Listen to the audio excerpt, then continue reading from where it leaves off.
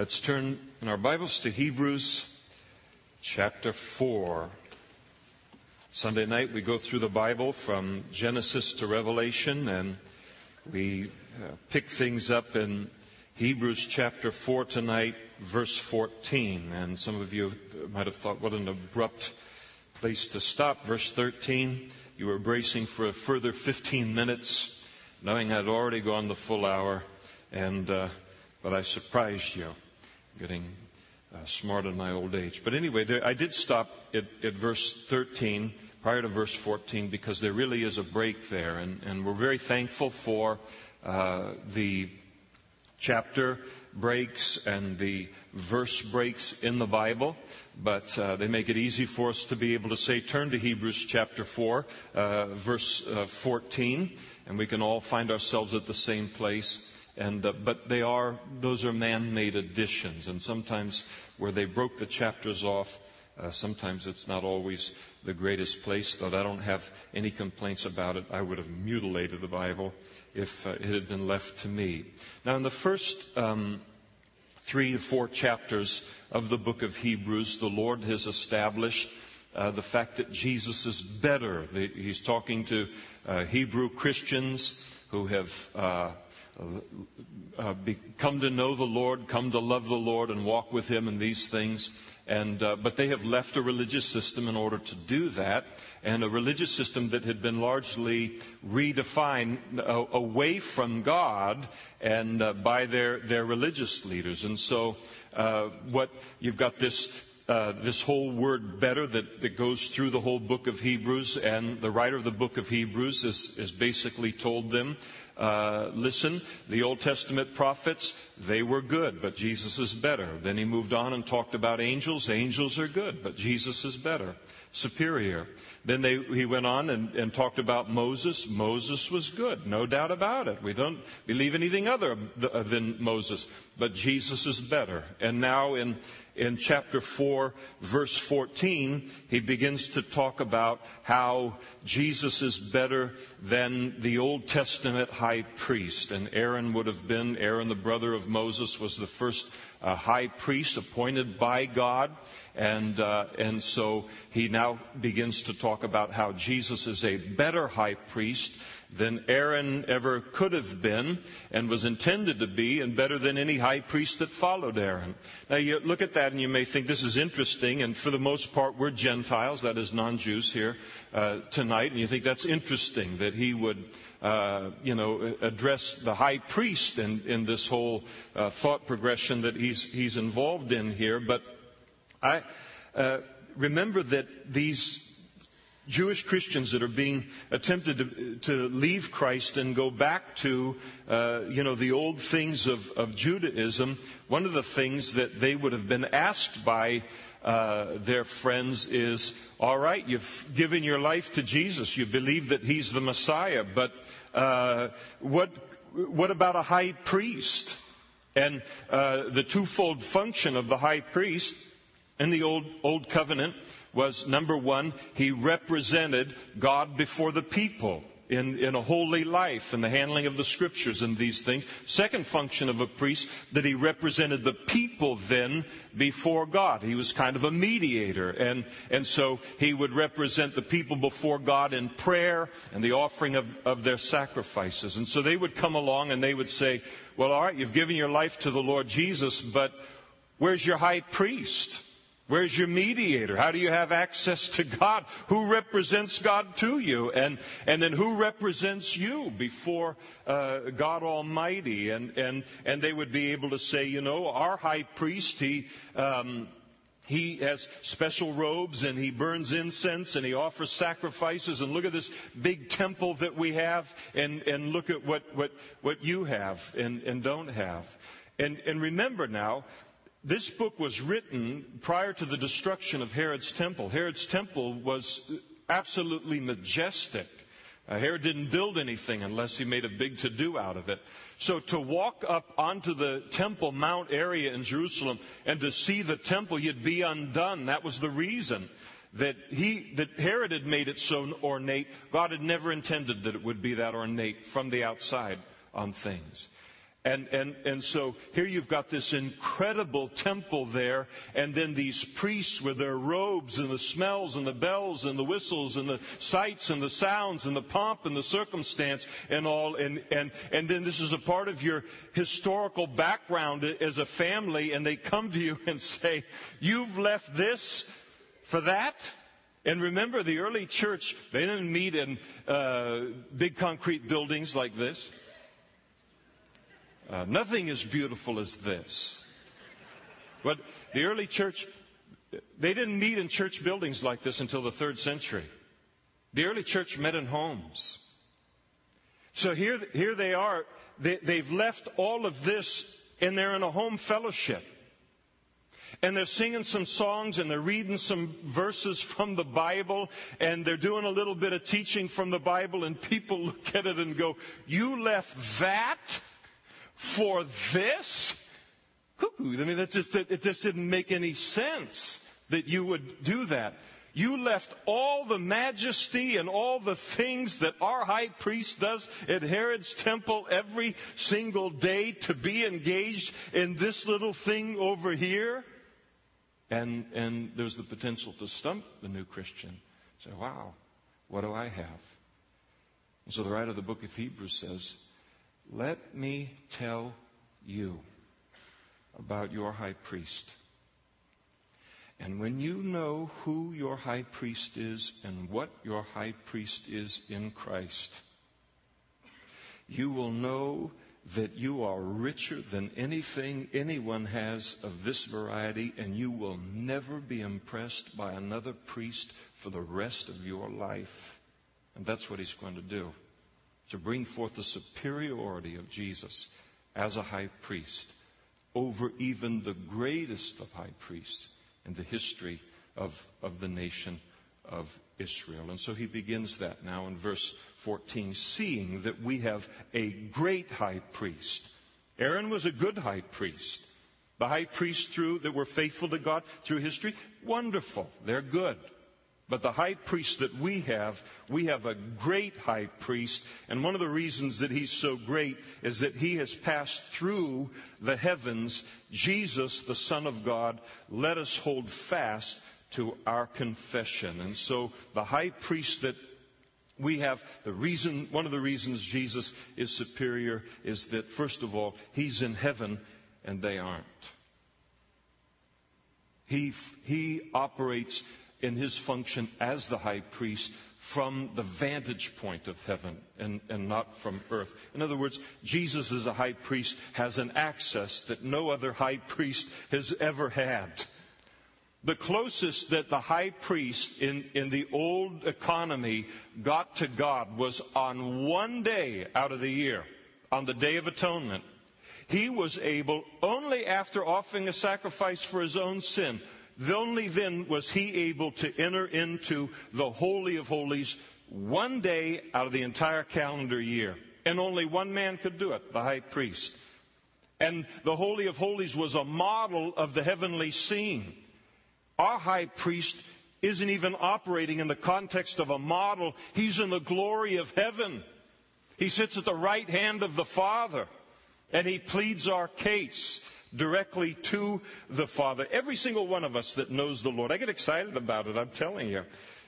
Every single one of us, no matter who we are, that knows the Lord, every single one of us has a friend in high places. In high place. Heaven.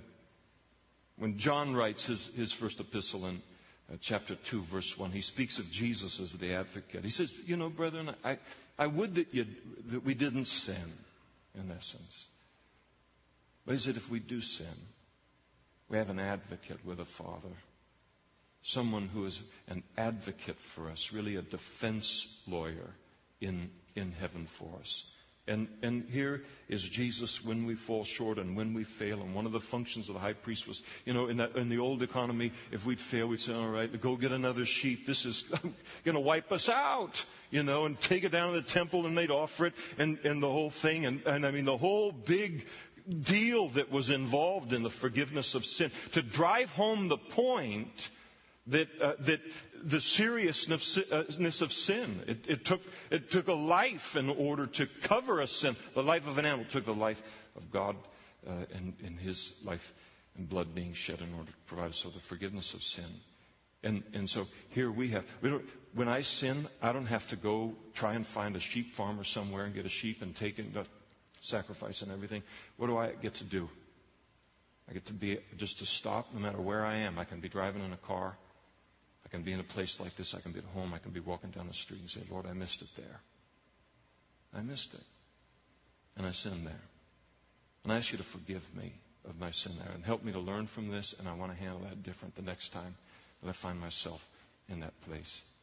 And do you know why I get to have that clean and that simple of a relationship with God? Because of my high priest. Because I have a friend as a high priest. And so do you. So, Aaron, wonderful. But Jesus is a superior high priest. I mean, what else could you want in a high priest except that he is right there in heaven and has an access that with God that no man could ever have. Why would you, in the writer of the book of Hebrews is saying, why would you leave this high priest and go back to some descendant of Aaron? And that's the point that he's making. And for this reason alone, he declares to him, let us hold fast our confession. Now notice in verse 14, the second reason that Jesus is better than, is a high priest than Aaron. He's described as Jesus, the Son of God. That could never be said of a high priest in the Old Covenant. That's a wonderful thing. And then he goes on and declares in verse 15, for we do not have a high priest, speaking of Jesus, who cannot sympathize with our weaknesses, but was in all points tempted as we are, yet without sin. Jesus was sinless. That's a claim that no Aaronic high priest could ever make concerning himself. So in Jesus, in taking on the human flesh, he can sympathize with our weaknesses. He understands what we face in the form of temptation and what we face in the form of difficulty in this fallen world. So the Old Testament high priest could sympathize with us because he was sinful. He fell short. He knew what it was to be a human being on the fallen planet. But Jesus understood all about what it was like to be a man, the perfect God-man in the world. To be a man, he understood all we went through. He faced all the temptations that we face. But unlike anybody else, he was sinless. Well, to be a high priest that was sinless, that relieved you of considerable distraction in your responsibilities. You could give your complete focus to who you are a high priest for. And that's what Jesus is able to do in the fact that he's sinless. Now notice in verse 16 as he continues to talk about that. Therefore, because of our high priest, let us therefore come boldly to the throne of grace, that we may obtain mercy and find grace to help in time of need. The fourth reason that Jesus is a superior high priest is that he provides us with a continual access to the throne of God. The Aaronic high priest could not do that. He has given us a privilege as partakers. We're not even the high priest. We just partake of the advantages of having him as our high priest. We have privileges by virtue of having him as our high priest that no high priest in the Old Covenant had at all. We have continual access to God. We have the privilege of going to God on our own. No lambs, no sacrifices, no special temple, no special place. I can go to God anytime, day or night. An unbelievable access. Now here's what happens. Here we are. Sometimes we're raised in church, or, we walk with the Lord for a while, and it's like blah, blah, blah, because that's all we've ever known. All we have ever known is this unbelievable privilege that is hours. But for the Jewish mind, he's exploding in his brain as all this is going out. Because for him to come, he's got to get the lamb and then the sacrifices, and then he's got to get there, and then the high priest and this and all of these things just to have his sin covered for a time till he commits the next sin. And when he hears about a high priest that gives you access any time to God in a personal relationship with him, I mean, they wouldn't have taken that for granted. That would have been amazing to them. I'll tell you, it's amazing to me. And notice, because of the high priest that we have, we can come, he says there in verse 16, boldly to the throne of grace. I always think in that verse, you ever watch The Wizard of Oz? Shame on you. Just kidding. But that scarecrow, when he comes in at the end, and he's everything, and sometimes people are like that, and even as Christians in a relationship with the Lord, and everything. God says, because of our high priest, not because of what we are or we aren't, because of our high priest, we can come boldly before the throne. Doesn't mean impolite or rash or or anything like that. But to come in, we have access to come boldly before him. And we can come at any time. Now, the people in the Old Testament, they couldn't draw near to him. Only the high priest could draw near to God. And he could only do that one day out of the year. And here's a high priest that gives us access to God, access to not just a model of the Holy of Holies, but access to heaven itself anytime, all the time, day or night. What a high priest we have. And so, this marvelous thing that would have really impressed them so much. And then not only are we able to come boldly to the throne of grace, but when we come to the throne of grace, it's always to receive mercy and grace and help. Something no high priest could do in that way for his fellow man. Always because of our high priest, not because of myself or my own righteousness or any of those things, because we have the high priest that we have, we not only can come boldly to the throne of God to talk with him and gain an audience with him. Drum roll. To have an audience with God. But every time we do, he's there to dispense grace to me and mercy to me and help me in my time of need. That's quite a throne, isn't it? Now, if I were summoned to appear before the Queen of England, all right, we're really talking hypothetically here, aren't we? But if I was summoned to appear before the Queen of England as she sat upon the throne, I'd be a wreck until it was over. I got a call and they said, "Hey, listen, the Queen wants to have you can have an audience with her in May 7th." I'd be a wreck until May 8th. I don't know. I hardly know how to curtsy and do all of these things and how do I conduct myself and the only reason she would call me is I must be in terrible trouble and you think about the intimidation of human thrones. We've got the throne of God. Because of our faith in Jesus, we have access to that throne any time.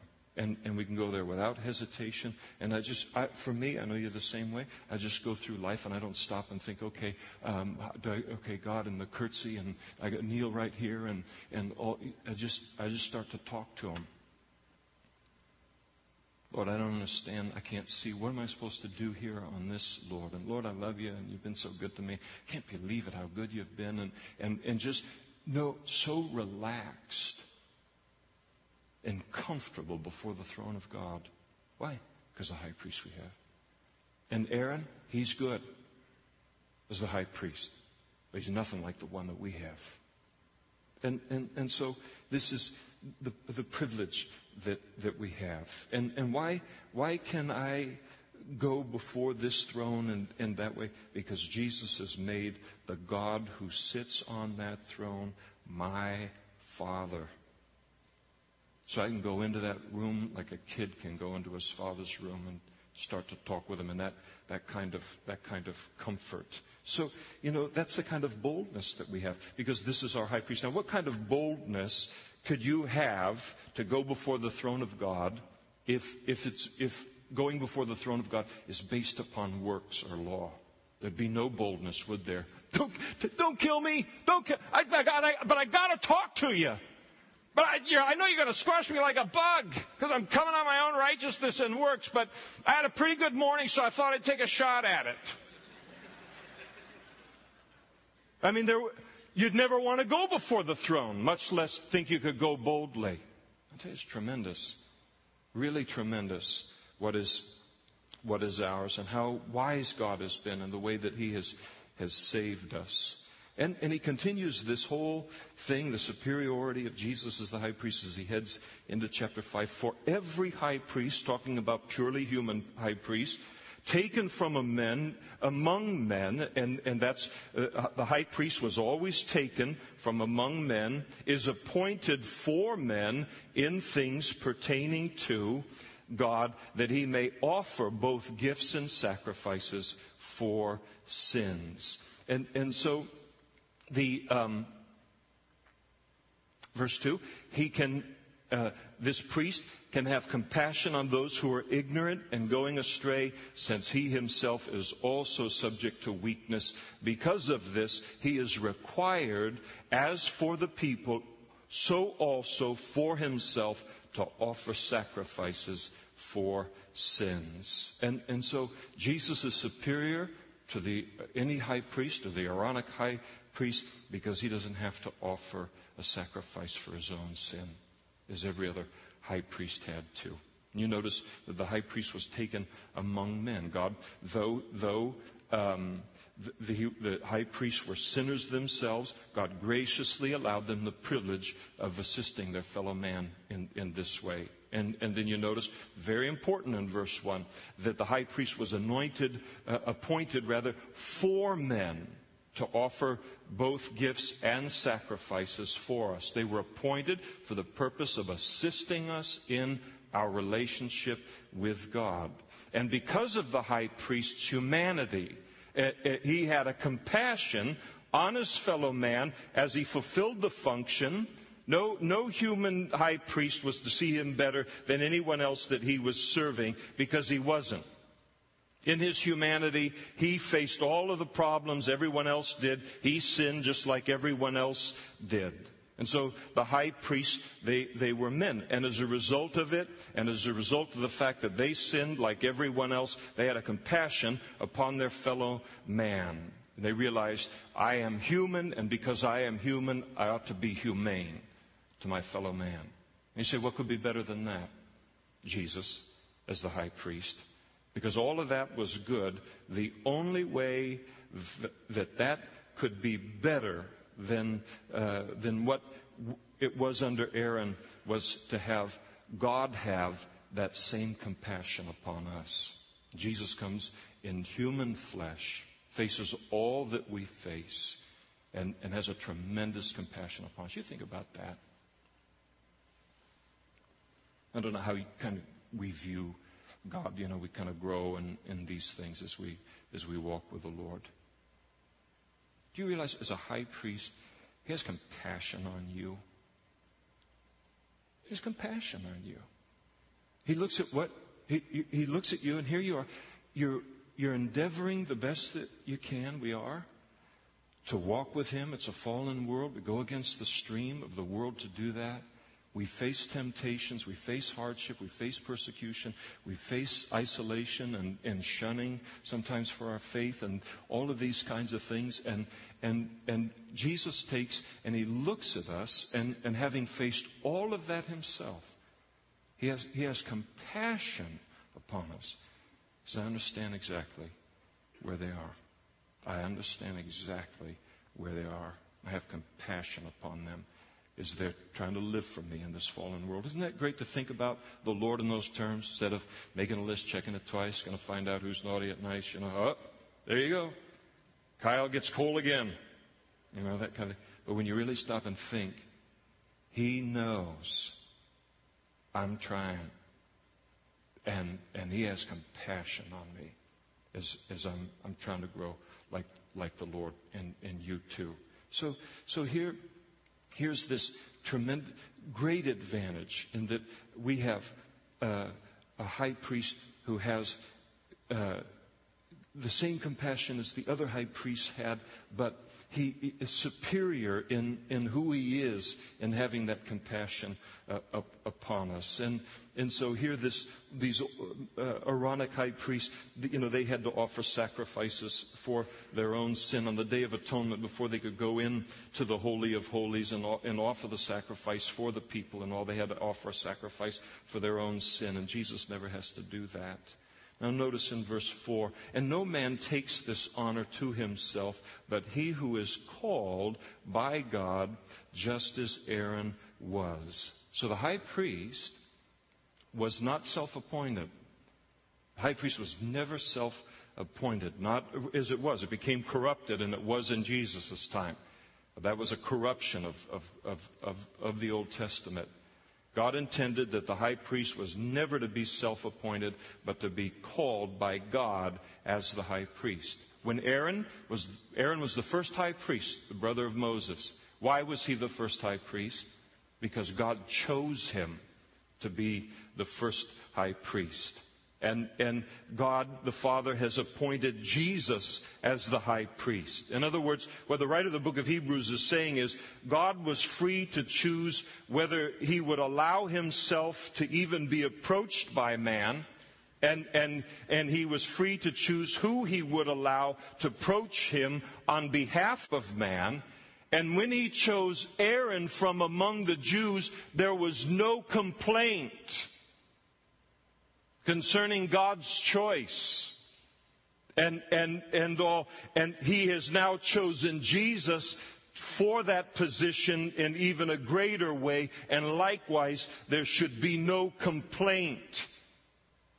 So if someone objected and say, wait a second, who made Jesus high priest? Then the writer is in essence saying, God did. And remember, this is not without precedence in your history. He chose Aaron as the high priest. He can choose Jesus as the high priest. He can choose whoever He wants as the high priest. He's putting a lot of things in place for these Jewish minds and Jewish way that things are being looked at. And then notice there in verse 5, but so also Christ did not glorify Himself to become high priest, but it was He, the Father, who said to Him, you are my Son, today I have begotten you. And here is another thing that makes Jesus superior as a high priest. He is the Son of God, something that no other high priest could ever claim. That's a tremendous credential. Boy, look at that goofy home fellowship you're attending. What kind of a high priest you got? Son of God. Huh, buckaroo? What do you got down there? How much incense can you light to make up for that, huh? Get a little carried away on things here related to that. And so here this temptation to pull them away and all. And that's the truth. You go anywhere. It's one of the great things about being at home here in Modesto or one of the surrounding cities or being someplace else in the United States and gathering together where people are worshiping, or to be on the other side of the world and come together where Christians are coming together. And I've been in India a few times, and it's just the tropics down in the southern section of it, and you've got these thatched roofed, and there's no walls because you want the air to blow through and all. I mean, once the people leave that room, I mean, it's just a big hut. The value of it's probably $400. Concrete floor and some wood on the side to hold up the roof, and that's it. But you get together and the high priest is with us. And there's nothing in all of the world that compares to that. How rich we are. And so that's the credential that he has. And then notice there in verse 6, as he also says in another place, you are a priest forever according to the order of Melchizedek. Jesus is superior in that he is a priest forever. Old Testament priests, they were priests as long as they lived. They died. You needed a new high priest. And Jesus is a high priest forever and ever. For those of you who have trouble with names or remembering, who's the high priest now? This is wonderful for us and all. Never changes. He will always hold that position. And then he says, who in the days of his flesh, when he had offered up prayers and supplication with vehement cries and tears to him who was able to save him from death and was heard because of his godly fear. Though he was a son, yet he learned obedience by the things which he suffered. And having been perfected, he became the author of eternal salvation to all who obey him. Jesus is the superior high priest because he is the author of eternal salvation. And no other high priest could offer that or can offer that to man. He's the author of eternal salvation. He's unique in that he provides that. Not just the covering of sin through the offering of sacrifices, but the washing away of sin and then eternal salvation. And so the old high priest, they could point people to God. That was great. Jesus has made a way for God the Holy Spirit to actually come into our lives and indwell us. Now it is interesting where he talks about verse 9 concerning Jesus, and having been perfected, he became the author of eternal salvation to all who believe him. Sometimes we think, well, was Jesus imperfect and he had to be made perfect here and all? It doesn't mean that Jesus wasn't perfect, but that it was through his suffering that he became perfected as our Savior. He could not be our Savior apart from his suffering and his death upon the cross. And so he couldn't have become our Savior without experiencing that suffering. And I think it's wonderful. It's humbling in verse 7 where the writer describes the agony of Jesus in the Garden of Gethsemane on the night before his crucifixion. I'm in awe of the fact that Jesus would die on the cross for my sins. I'm in awe of the fact, as I've said many times before, that he would even come into the world. But you know those pictures in the gospel that describe Jesus on the night before the cross? He said, Father, if there be any other way, let this cup pass from me. Nevertheless, not what I will, but thy will be done. Father, if there's any other way for man to be saved, let this cup pass from me. Nevertheless, not my will, but thy will be done. You look all the way through the Gospels. Fearless. In the face of multitudes, in the face of religious leaders that would have torn him from limb to limb if he was not supernaturally protected and his days numbered. My hour has not yet come.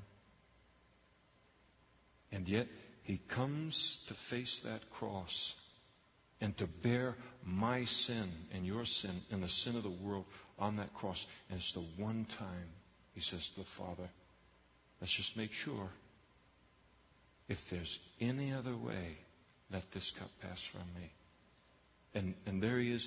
He's praying. He's sweating from his brow, as it were, great drops of blood to the ground. The disciples are all asleep. It's just him and the Father and all of it. It's really super, super heavy ground. The Garden of Gethsemane is where all this takes place. The word Gethsemane, it means olive press. It's where they press the olives to squeeze the olive oil out of the olives. And in that place, Jesus is being pressed by what he's facing the next day upon the cross. He's being pressed in there till the sweat is coming out of his brow like drops of blood, maybe even as drops of blood. The agony that he's going through. I think what the writer of the book of Hebrews is doing is he's just reminding them. And saying to these Hebrews, I know you're paying a price.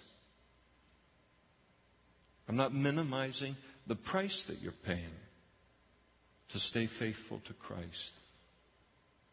But while you're in the middle of it, never ever forget the price that he paid for you to have that privilege. The price that he was willing to bear in that garden, and then ultimately upon that cross, in order that you might be saved and you might be forgiven. We can turn all internal, can't we, on things. And so the little boy in this, and then our eyes get turned to the Lord. So, all right, you're right. What am I thinking? What am I thinking on things?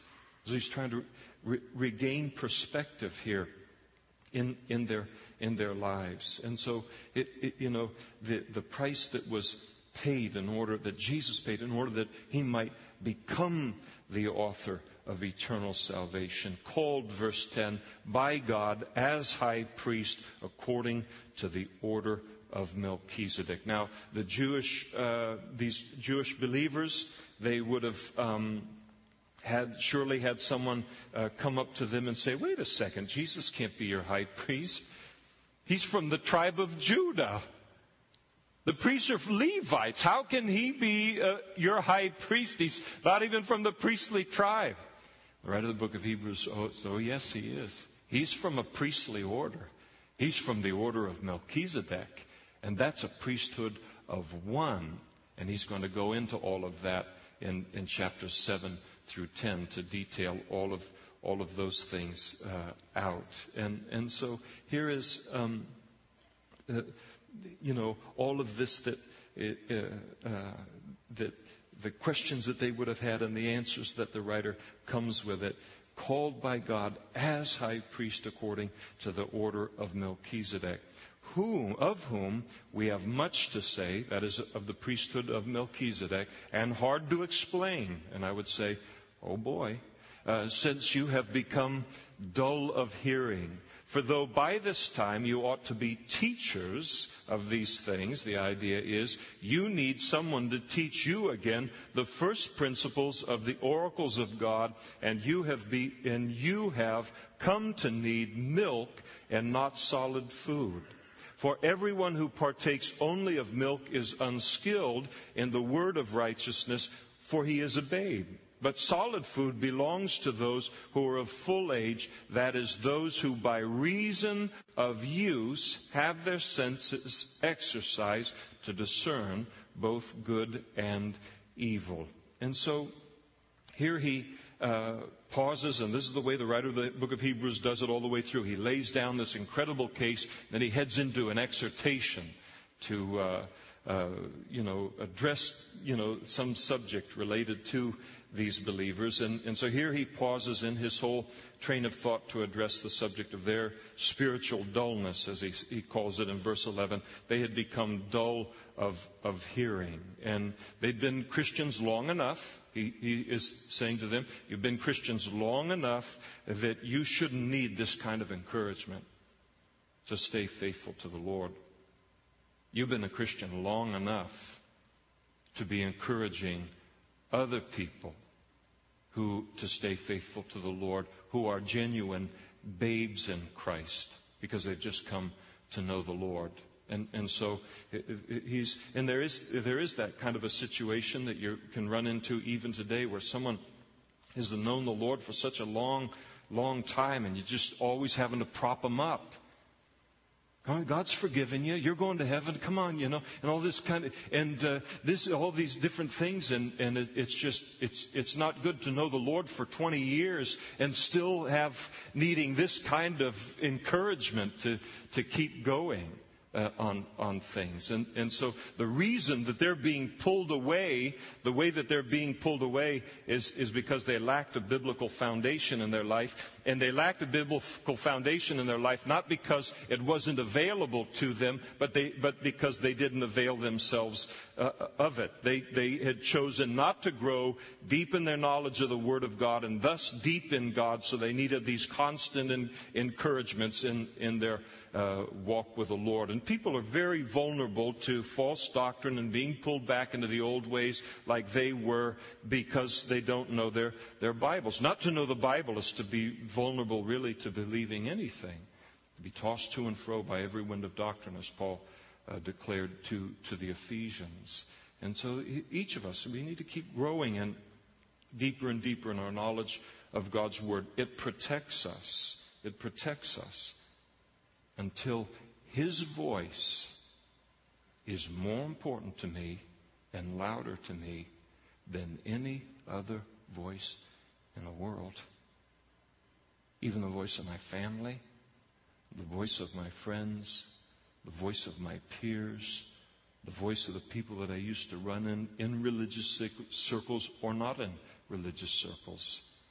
And they had not yet given God's voice that kind of place in their life. That's why they were listening to these other voices that were telling them, come back to the old ways. They hadn't given the Word that kind of place. And so he says in terms of their doctrinal foundations, they're like babies. And so in the same way that a baby needs to have milk, it can't handle solid food. Isn't it great, moms, when the day comes and they can finally start to have those strained peas? I think that's how we get rid of our peas. We feed them to babies and stuff. I mean, if you like them, I like them too, and everything like that. I'm holding the line though on those lima beans and Brussels sprouts. I'm not getting those two vegetables at all. So people say, no, you just put garlic and you put some onions on it, and then you throw in a cube of butter, to get so I'll eat a cube of butter. Can you leave the lima beans out? I'll use my cube of butter on some hot chocolate chip cookies. You use yours on your lima beans. And all. What am I talking about here? I got to look down in my Bible on this. There we go.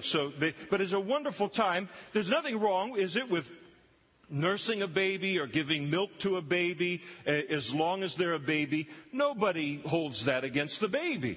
But wow, now we get to feed them regular food and all, and how wonderful it is for them to cross through that threshold. And in the same way that a baby has to have milk because they can't handle solid food, a person can be a spiritual baby because they can't handle solid, meaty teaching of the Word of God and of doctrine. Spiritual maturity is not marked by years or time and title, as we used to talk about at the phone company. What's your time and title? So, spiritual maturity is based upon how much of the Word of God I know, how much I'm applying to my life and obeying, and then the authority that God's Word has in my life for my thinking, for my decision making, how I live my life. That defines a mature Christian. And a person can walk with the Lord, or know the Lord rather, for 20 years and be way behind someone that has known the Lord only for 18 months, but they're going for it. So it's not amount of time. It's these other things.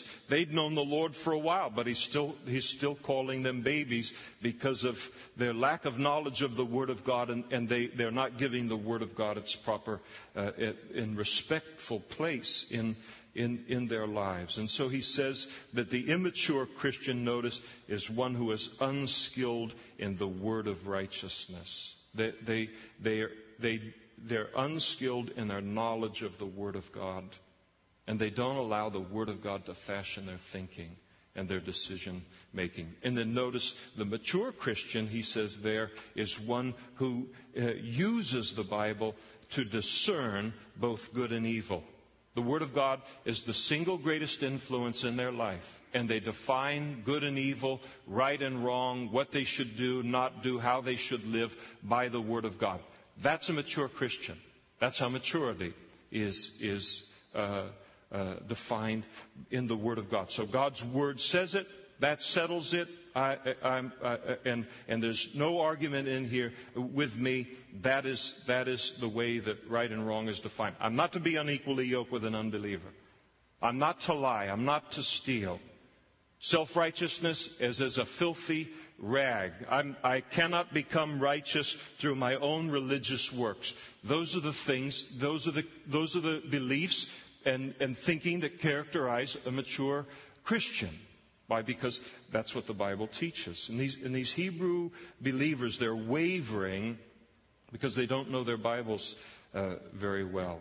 And because the Bible hasn't been given that authoritative place in their life. Now, it's okay to be a baby Christian, isn't it? When you're a new Christian, we expect a new Christian to be a baby, but it's not good for a person to remain as a baby when they get much older. And the classic illustration, it's kind of gross, isn't it? You know, you got a little baby who's 6 weeks old and they're in the crib and you go into the nursery and you look, oh, she's beautiful, he's beautiful. Can't believe it. Doesn't look like either of you. And, so the whole thing and everything. And of course, that's appropriate. A little baby in a crib and the little nucky and the whole deal. Come back 18 years. Come in, I want you to see Howard. And you go into his room and there he is, this gigantic 6'6", 260 pounds with a little nucky in his mouth and the whole deal and the diaper and the whole baby Huey thing. We laugh, but it'd be heartbreaking. Now, you move from the illustration, which is silly, of course, but what if it's true and needlessly so? I'm not talking about a developmental problem in a child or something like that. We're talking about the fact that does not need to be the case. You walk into the room and what happens? Oh, your whole heart sinks. That is tragic. And the Lord looks at our lives as Christians. No guilt, but this is the way that it is. And for a person to be 18 years old in the Lord and still at the 6-week stage, heaven looks at it. It's tragic. That's one of the saddest things in the whole world as they look at it. And that's the place they're staying there as babes. And then in verses 1 through 3, and we'll close with these tonight. Wow, I dodged a bullet. We might get raptured this week, and I won't have to go into verse 4 through 6. But anyway, so here he begins in these first 3 verses of chapter 6. He follows his thought. Therefore, leaving the discussion of the elemental or the basic principles of Christ, let's go on to perfection or maturity. Let's not stay babies. Not laying, again, the foundation of repentance from dead works and faith toward God, of the doctrine of baptisms, of laying on of hands, of resurrection of the dead, and of eternal judgment. So he says, let's not go back and keep talking about all of the basic things. And all of these topics that he describes here are the things that you tell a non-Christian when they're investigating. These are the things that mark a person who looks at it and says, I agree with those things, and now I'm giving my life to the Lord, and they've just gone right over the threshold into the family. These are like the basics that you have to be a Christian, but they haven't moved any further from it. So he talks about here the basics. Let's move from these basics. Repentance, he says, from from dead works, rather. Repentance from religious works as a way of being saved. So that you already, to become a Christian, you already crunched this one. Why are we coming back now later and having to address the same thing? You already know that you can't be saved through dead works and of faith in God. And the realization that one is saved through faith in God and not through dead works, of the doctrine of baptisms, and we talk about water baptism and what it represents, and the old life and God raising us up out of that, dead in our sins, the grave, into a new life, and all of these things, and all that it represents about our conversion and a new creation, and all of these things, the laying on of hands, related to the Holy Spirit, of resurrection from the dead, and the fact that there's going to be a resurrection of the dead, and that everybody's going to stand before the Lord and give an account for their life. The unbeliever will do that before the white throne judgment, and the Christian will do that before the bema seat of Christ. We're going to give an account for our faithfulness. Not heaven and hell isn't at stake for the child of God, but for our faithfulness to the ministry that God has called us to. So this whole resurrection of the dead and of eternal judgment, that there's an eternity, that there's a heaven, that there's a hell, and everybody's going to end up in one of those two places based upon what they do with Christ. Those are all things these are all, you take those 6 things and they all make up an evangelistic sermon. And so he's saying, we're still talking to you like we're talking to people that don't know the Lord or have just come into the kingdom. Come on, let's go on to maturity. And he said, and this we will do, address these things if God permits. And so we stop there in that place, and then we'll pick things up, Lord willing, in verse 4 next week. What a high priest. I've said a lot of words tonight, haven't I? Don't agree too readily, but I did. Said a lot of things. But they all those words represent a reality about God and about our high priest. They're not just words. We just stop, and when we think about who Christ is, uniquely who He is, and then what He was willing to do for us because He loves us in order to save us. And the point again that he's making here is, when we really know who He is and what He is, we will never be impressed with any other priest in life. It is a protection of ever being pulled away from Him. And to just stop tonight, all those things that we look through, and to stop and look and say, Lord, I celebrate You tonight for who You uniquely are and what You have brought into my life because of who You are. And Lord, if I don't have 2 quarters to rub together tonight, I count myself the richest person in the world, if for no other reason because You're my high priest. How blessed we are and how rich we are. I'd sure like the worship team to come forward.